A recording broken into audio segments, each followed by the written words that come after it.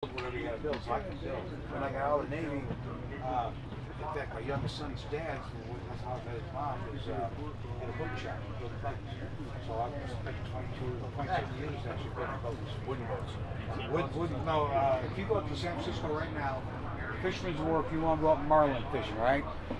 Yeah. You go up marlin fishing, you're probably more likely to get caught on a boat than Right. Our smallest boat slips 7 foot.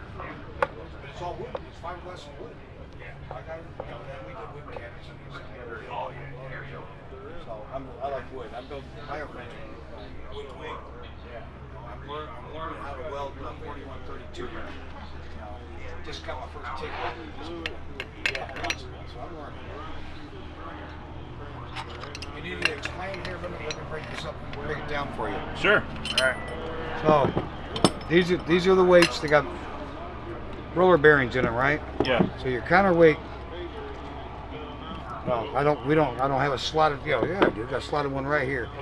Fits in here. Centrifugal force brings this out, and it's getting pinched between this one and here. When it pinches, it puts pressure on the pressure plate and engages the clutch. Okay. So what RPM does it happen at? 800 RPMs. So right at startup, and they'll stay. If you look in here, it's like a I used to race cars, Chevrolets years ago. When Hayes came out with the drag racing clutch, there's no slip. I mean, it's either in or out. This thing grabs at 800 RPMs and stays engaged until you shut the engine off. Then the prop three wheels down. All right, the biggest couple advantages to that. Number one, we got the polymer and springs, double dampening on the springs here. That helps with the harmonics, just like it does in your transmission on your car. All right. So you could change the weights then, if you had a different RPM motor or something like that. Well, it wouldn't be good enough to. When you fire up your car, okay, it goes vroom like this before the computer says, "All right, slow on down." Yeah. Right. So it's automatically. I mean, and the advantage is we're saving several pounds on the starter. If you look at the starter on this engine, that starter's only that big around like that. It doesn't, you can pick it up like this. I mean, I remember the old Chevrolets and Fords like that. Man, it was a struggle to get that starter up in there, get it placed. And this thing doesn't weigh nothing, even a starter for a Continental. Yeah. Okay. I mean, just think about that. You're cranking that prop, and trying to get it over. So you have to have a big starter. And what's the rule? 15 blades, and you let the starter cool off. Right, because it's trying to do that mass. And I fly a 56 Cessna 172 straight tails, nice little bitty, 300, Continental. You shut that engine down like that, and the wheels jump off the ground with that prop, trying to keep that engine going. It goes whap, whap. I can't remember what these guys call it, but it's hops because that blade is still trying to turn that engine over. This, you shut the engine off. A lot of inertia. And the blade free wheels down. It's not trying to turn them.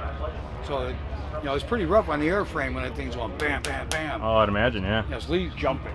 You watch some of these guys when they come in and shut these things off. A lot of times you'll see about 3 bounces on that wheel, that blade's winding down. That's good. Wow. I'll look for that. Yeah. I'll look for that, yeah. Yeah. There are other gearboxes out there, and they work pretty good. Except the only thing I don't like, what they're trying to do to handle the harmonics, is they got a big rubber biscuit connected to the crankshaft and connected to the gearbox, and that's what they're using to try to dampen it. Yeah. All right. Well, they tried those in boats. They worked great in boats for a while. Yeah. Like the old drag boats or something like that torque in that prop. But this has been working since. Well, that's probably the reason they invented the damn thing, right? I mean, Model A's, Model T's had a clutch. Sure. And it was more for. It wasn't so that you could coast and change gears. It was that for the harmonics between the transmission and the gear. This handles the harmonics between the blade, the transmission, and the engine. And we got the